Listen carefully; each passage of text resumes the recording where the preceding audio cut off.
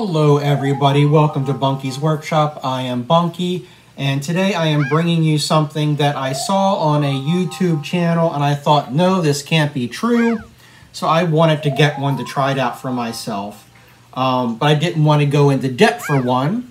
So I found this Cuisinart Vertical waffle maker that's been refurbished online, and I believe I found it on Walmart. But again, I saw a video on an individual using one of these, and I thought this could not be true.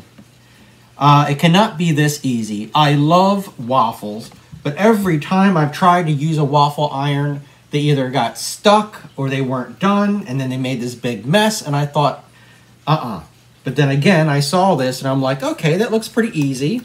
I will invest in a refurbished one. And if it works, great, I'm happy. If it doesn't, well, out the door it goes, and I didn't spend a lot of money.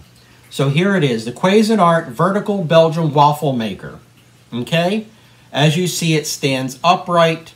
You pour it in from the top, and it opens downwards. And I will show it. Now, yes, it is in the box, because I want to show you what it looked like as I received it. And this is the box it came in. And yes, I have used it twice, and I do like it. And I wanted to bring you along and tell you about this item for those of you out there that love homemade waffles. So here we go. I'm going to take it out of the box. It does come with its wonderful, got it backwards, manual for it. It did come with its own cup.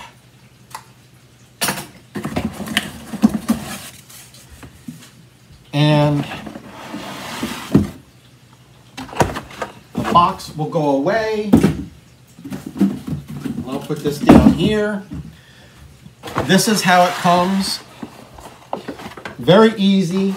Now I must say it came in a plastic bag and then in the box. But again, like I'm telling you up front, I have used it twice and I loved it. So it does have a few crumbs on it. But there it is, all in its glory. Isn't it cute? And to open it has this little clip on the side, you see? You squeeze it, and it opens up. Now, yes, there's a few crumbs in there, like I said. I used it twice. I really liked it. And I want to bring you along and show you exactly what I have. After using it twice, nothing has gotten stuck in it. I'm just amazed by it. So I'm hoping and praying that it happens again. So I will show you how you use it. This dial is for temperature, depending on how you like your waffles, whether you want them very light and mushy or soft. And the higher the number, the longer it cooks, the crispier it becomes. So we've been using it on number 3. 2 and 3 was our perfect. 1 was too soft. 4 and 5 was really crispy. So we found 3 was perfect. You pick the number that works for you. And how this works. When you plug it in, I'll bring it closer. When you plug it in, this light turns on, which means it's heating up. So you wait a while, you will hear it beep, and the green light turns on, telling you you are ready to cook your first waffle. You pour in your batter. It will turn red, and it will stay red until your waffle is ready. When the waffle is ready to come out, it will turn green. It will beep at you saying, let me out. You open it up and grab your waffle, and on to the next one. So it's pretty easy. So before I do this, I want to do the mix. Now, you can either use Bisquick or any mix, homemade mix or box mix, whatever you use. I am using the King Arthur Classic pancake / waffle mix. Now this is the gluten-free mix. They have all kinds of mix, regular and so forth. You pick the mix that works for you. We use King Arthur or the Bisquick mix that is gluten-free. Matthew cannot have wheat, so that's what we use. Again, you pick what works for you, okay? I would just suggest that you would get a mix that does say waffle mix. I guess you could use pancake mix. I guess it would be the same, but I don't know. I guess it's just a me thing. On the back here, it says for pancakes, do this. For waffles, do that. So here we go. So I already have one of these open because I've already used it. And it says, deliciously light and fluffy, rich in calcium and iron and vitamin D. Yeehaw! I don't care. When I eat a waffle, I want it to taste good. So here we go with this on the back. It says, for waffles, prepare batter direct as described above, but add an additional 1 or 2 minutes for making waffles. Well, it does it all for you, so we don't have to worry about it. So it says, for mix, we want 1 cup of mix. So here we go. We are going to do 1 cup of mix. Come on, get on out of there.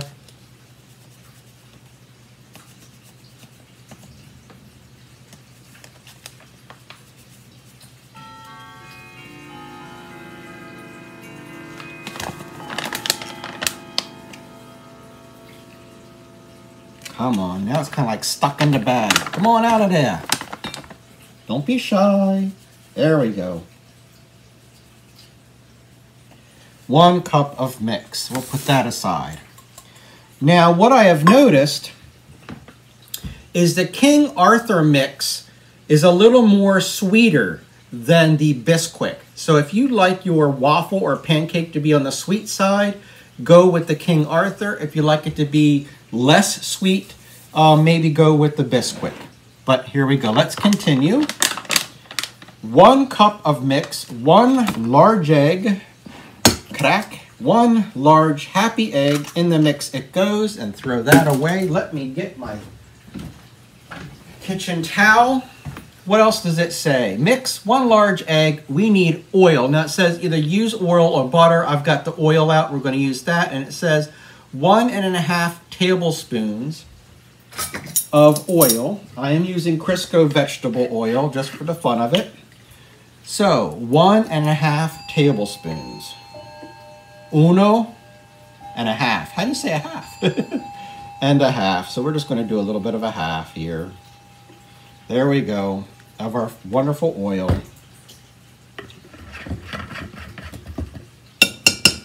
There we go.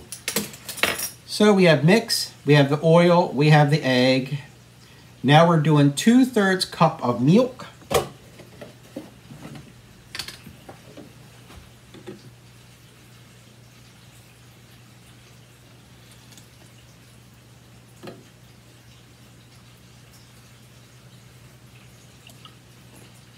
There we go. Now let's double check ourselves.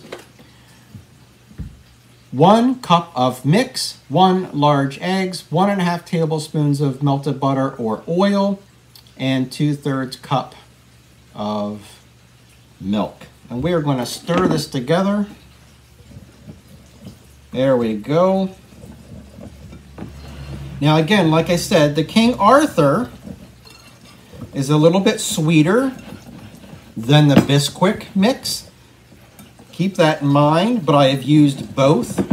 The first time was the Bisquick, and it worked wonderfully. Then I went back to the store to get some more of it. They were sold out, so then I got the King Arthur and did it. And that's the first thing we noticed. They both came out wonderful. Except, like I said, one was sweeter than the other. Oh well, the King Arthur cost a little bit more. So maybe if you're on a budget or whatever it may be. So there we go, as you can see. So this is probably going to make 2 to 3 waffles. We're going to see. If I remember correctly, it made 2.5, but we're going to find out. So there we go. I'm going to put that aside. Let's get our wonderful waffle maker. I am going to plug her in. Guess I better use this plug.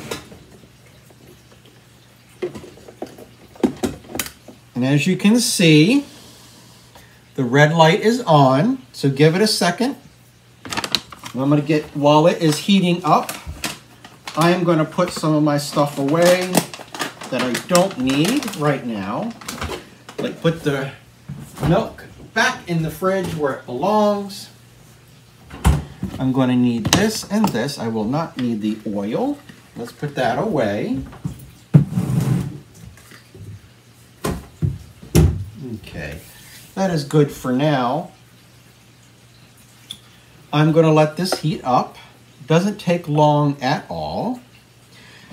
So my fear with this, when I was watching this young lady make the waffles, if I can find her video again, I'll try to paste it down below. But I thought, for crying out loud, now you know that that liquid is going to pour out the bottom, or the bottom is going to be cooked and not the top, or I'm going to open it up and like every time I tried a waffle maker, the dang thing got stuck and I would get ticked off. So I said, surely she's making this look easy. Now, she did use a spray vegetable oil, like Pam or whatever, and she sprayed it. She said, I always sprayed it. They've never gotten stuck, but I thought spraying it was a good idea, and I thought, aha, that's why they're not sticking. Now, the first waffle I made in here, I followed her instructions and I sprayed it. And what happened? One, my waffle came out a little bit oily, but two, as it heated up, the oil was leaking out the bottom and made a mess. And I'm like, when I pour this batter in there, that's exactly what's going to happen. In the top, out the bottom, and this thing is going in the trash. That's not what happened. Yes, the spray, as it heated up, leaked out the bottom, made a mess. The batter stayed. So, like I said, I moved forward, and I did not spray it, didn't make a mess, it did not leak out the bottom, and they came out wonderfully. So, here's my third go with this, and I thought I'd bring you along. And if you're a waffle person like I am, nice warm waffle in the morning with a hot cup of coffee, and either whether you do some syrup or syrup, however you say it. My favorite way is I like blueberry topping with whipped cream on top. That's how I like it. Or any type of fruit on top. Now, as I said, Matthew has to be gluten-free. And it's very hard to find products on the market today like hamburger buns or hot dog rolls and stuff like that. So just for the fun, I made a waffle. And of course I cut it in half and I grilled some hot dogs and he had a hot dog roll. And he was like, this really works. But not with the King Arthur mix, because the King Arthur mix is on the sweet side. So unless you like a hot dog bun that's on the sweet side, go for it. So I did the Bisquick, and that's what worked the best. So he wants me to make him some more waffles with the Bisquick, and he wants to have his first Italian cold cut made out of one, because you can just sort of like put all your meats and stuff in there and put it up like a sub roll. So I'm going to do that this upcoming weekend for him. I wanted to do it this weekend, but it is raining outside. Today is Sunday. I just finished up church. He's got a meeting and so forth to do. One of our parishioners just turned 101 today, and they're having a big birthday party for her. So as you hear, it just beeped. The green light is lit, saying, okay, I'm ready for my first liquid. So here's how I do it. I'm going to take this out. I'm going to put this over here. I don't need it anymore. So the first time is I took this, dipped it in the bowl, and it works. But what I found was then I drip it all over the place. So what I do is, let's move this back. Ouch, ooh, that's hot. That's hot. So let's move this back a little bit so you can see how I've been doing it. What I do is I pour my batter into my cup.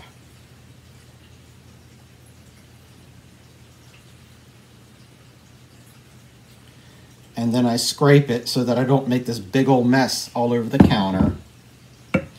And then you pour this in the top. And you don't make a big old mess dripping everywhere.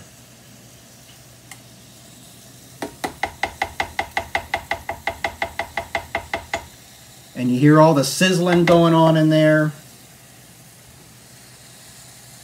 And I'm going to move this out of the way and move this forward. Now it's sizzling. As you see, the green light went out, the red light is still on, and all you have to do is wait a couple of seconds. It'll beep, the green light will come on and say, okay, I'm ready. So I'm going to get myself a plate.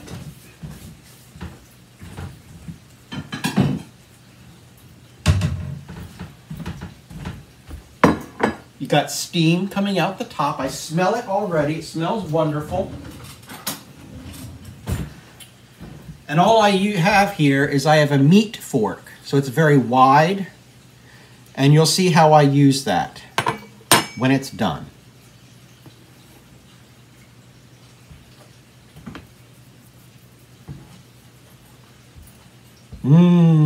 Smells good. So it kind of looks like you haven't added enough in the top. You can kind of see inside. But as it cooks, it kind of rises up and fills in. I normally do a full cup. But the one time I did a very top full cup. And it kind of like bubbled out the top a little bit. So we're going to see how this turns out. So as you hear, it's done. That quick. Got my plate ready. So you open it up. So I didn't add enough. That's okay. But look at that. It's completely cooked very well. Easy to come out. And you close it up. Wait for it to heat up a little bit more. But look at that. Perfect waffle. Now again, I didn't add a full cup on there. And I will this time, but as you see, the light is green. We're ready to go. I'm going to get another cup full.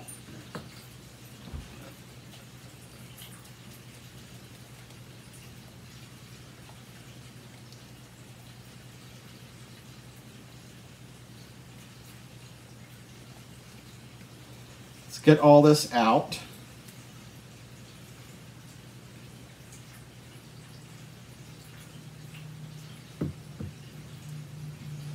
Go, and let's pour it in.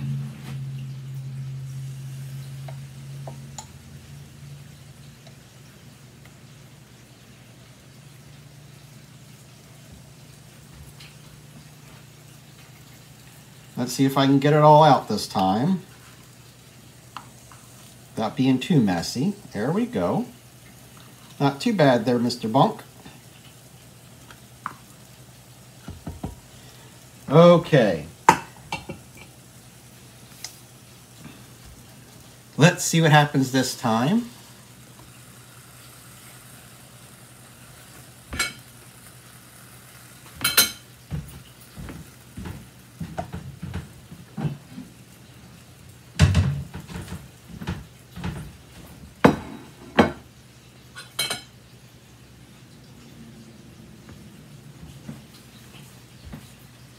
Wow. It just smells good. I don't know what it is about a waffle cooking. To me, it just smells so good.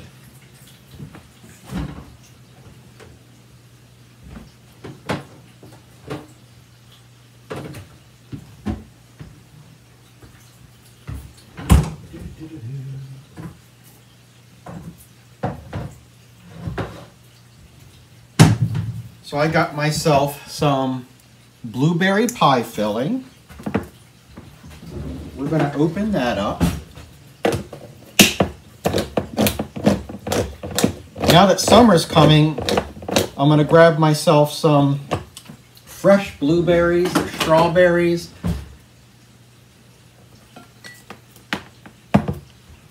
Make my own extra creamy whipped topping.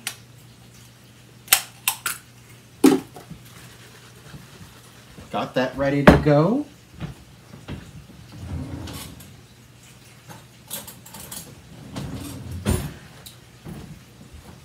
We're going to be ready for when this one pops out.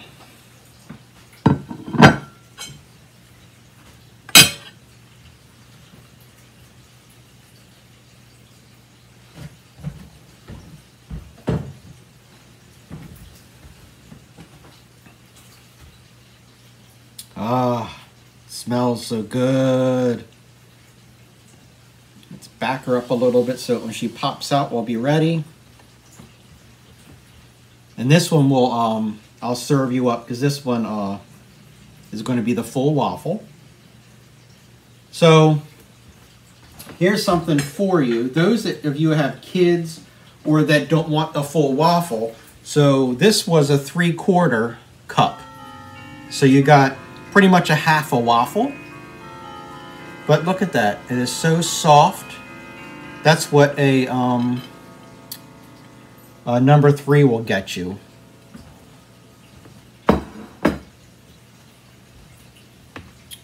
Made one drop on the counter. That's not bad. But as you see, nothing is pouring out the bottom. Nothing's coming out the sides. Oh. So there you go. So it only takes like, what was that? A minute, 2 minutes?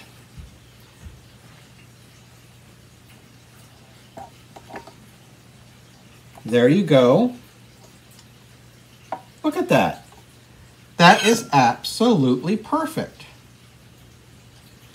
So I take my little fork, out it comes, and can you see there's nothing stuck in there, nothing. Absolutely amazing. So I am going to unplug it, move it back, let it cool down while we make ourselves this waffle. So what I'm going to do, without burning myself, I'm going to take my blueberry topping and I'm going to smear that on there. Whoops. You could do butter and syrup if you want. Put anything you want on top of your waffle. Remember, it's your waffle, you're eating it, you put what you want on there. So here we go.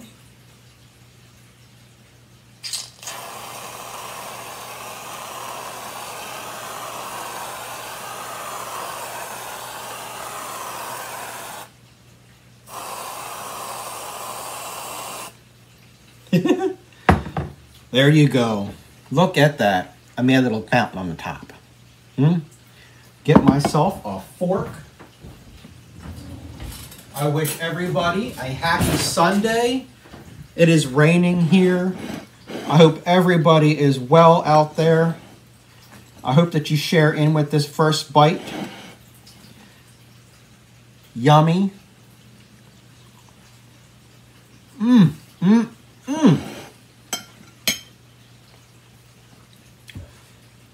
I love this machine. This makes waffle making so easy. People, grab one, try one. This makes it so easy. Like I said, I used to try so many different ones, and I always somehow made a mess, or they didn't turn out, or they weren't in long enough. It was just a mess. This is just so easy.